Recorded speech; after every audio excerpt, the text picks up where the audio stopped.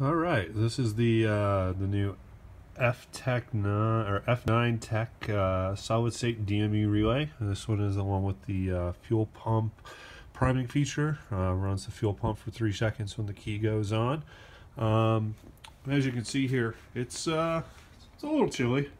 The car's got some snow on it. We've been snowing overnight, so we're gonna go ahead and start the car and see how the fuel pump priming feature works with the car now that's cold soaked overnight. So I'm gonna go ahead and turn the car on. And I can hear the pump run for a few seconds, and